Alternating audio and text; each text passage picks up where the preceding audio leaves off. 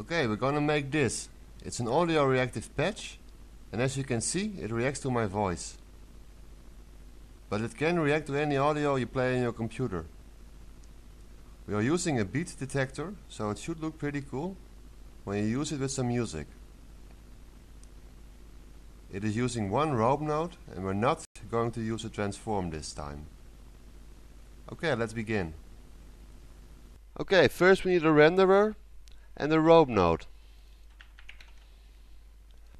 I'm pressing Alt-2 again, and then I make a rope, and I connect it to the renderer. Okay, let me make it a bit bigger so we can all see the results. Now what we're going to do is we make this rope look like a circle using the circular spread. Circular spreads. Connect the output X to the X and the output I to the I. Let us make an I/O box value advanced. Double right click, move your mouse away for the spread count, and the spread count is the same as the resolution. Now if I make the resolution and the spread count 5, you see this weird shape, and every angle here, every point here in the corner is one slice of the circular spread. So if I make the circular spread 100 slices, we got the same shape but with 100 corner points. And that results in this nice circular shape. Okay, you see the gap over here? We can fix that by setting the closed pin to 1. Now the gap is gone. Okay, let me make another I/O box value advanced for the width and the height.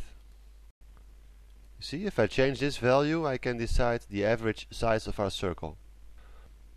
This size is going to be the average size. The trick is, if I take output X or output I and I multiply this output with another value, I can make my circle bigger or smaller.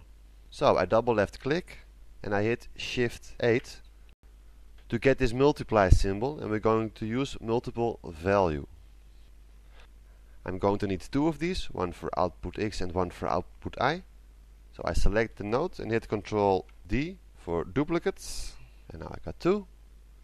So one goes for the output I and the other goes for output X. Now next I need another I/O box value advanced and connect it to my 2 multiply nodes. And now if I change this multiply node, you will see once again my circle is getting bigger and smaller. If I make my multiply 1, I will multiply 1 times 1.4, that equals 1.4. So this will be the diameter of my circle. If I make it bigger, my circle goes bigger. If I make this smaller, my circle goes smaller. So it's a combination of this number and this number for the size of my circle. Now I'm multiplying this with one value, but the cool trick is here, I can also attach a spread to it. So if I make a random spread, because I want it random and spiky, and I connect it to here, and I want to multiply this with values that are going from, I don't know, 1/2 to 1.5. So I have to make the input 1 and the width also 1, and now my random spread will output a random number, a random spread, but I know the range is between 0.5 and 1.5. So if I make the spread count 100, get this weird shape, and what happened? We multiplied 100 random values with 100 values for the circular spread, and then we ended up with this. Now if I want to make a more nicer and repetitive form, I can lower my spread count here. Let's say 5. That looks nice. And then we make the thickness a bit thinner. And here we have a nice repetitive organic shape. The way to change this shape is to change the seed of the random spread. So if I change the seed to something else, you see every time I change the seed, the shape is changing. Now I can just stand here and drag this random seed and change it constantly. But we are using a computer, so let's automate this process. I want this seed number to be created at random. And to do that, I create another node. That node is called random value. Now what this node does, it's now enabled, let's disable it. Every time it is enabled, it will output a random value. I enable it, and we got a different value. We can set it to integer, and we need that because the seeds are also integers. And we can set the scale. Now the scale is set to 1, and that means I only can get a 1 or a 0, but the random seed can be anything.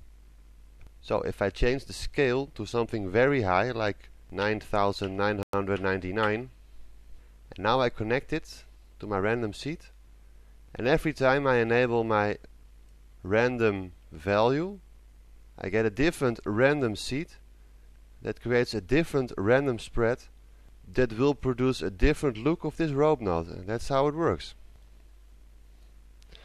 Now double right click and make an I/O box bang. This I/O box bang will give me a 1 for 1 vvvv frame. So if I connect the I output to the enable pin of the random node, and now I bang here with my right mouse, right click. Every time I right click, I get a different shape. Now you might notice that the shape is changing in an instant. Every time I bang, boom, shape change.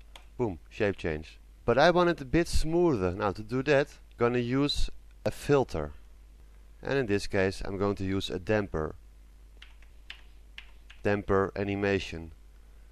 A damper will filter 2 positions in 1 second in this case. So everything is more smooth. So if I connect this here, and now I right click to bang, you see the shape changes more smooth. The video you saw, I've connected a beat detector to this bang. So every time we got a beat, I got a bang. And that was a trick how to create this nice shape. And I will show that in the next movie. So let's finish this object off. We're gonna make it yellow. So let's create a color node. HSV color join. Connect it to the color of the rope. Give it some saturation. And let's make it yellowish. Other thing I did was make a spread to the thickness. So I made a circular spread. And I connected it to the thickness. Now you see it's very thick because it's going from -0.5 to +0.5. You see the center is 0 and the width is 1. So let's make the center 0.3 and the width 0.06. Now you might not see it now, but this looks very interesting. Okay, perhaps we change the factor to, I don't know, 3. And let's change the spread count to 100. And if I now put an LFO,